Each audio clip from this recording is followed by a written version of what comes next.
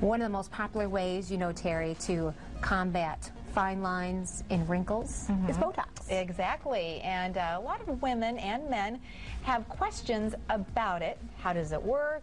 What's the injection process like? So we headed over to our friends at the Bengtson Center for Aesthetics and Plastic Surgery to answer those questions and to tell you about a popular skincare treatment known as the SilkPeel.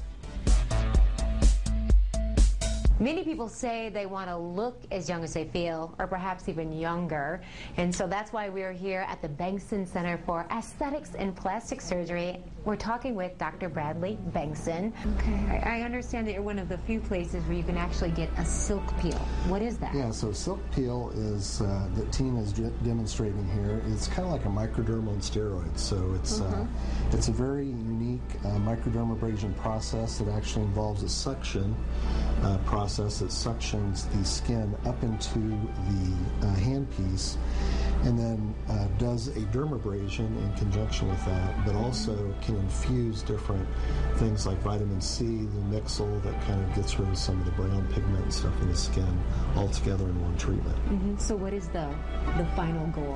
Really takes off the outer layer of skin, refreshes the skin, revitalizes it, it stimulates collagen formation, and it also just really plumps the skin up. I mean, directly after the treatment, it's a very dramatic effect. Amazing, all to help with the goal of looking and feeling your very best. We're here at the Bengtson Center for Aesthetics and Plastic Surgery. Check it out.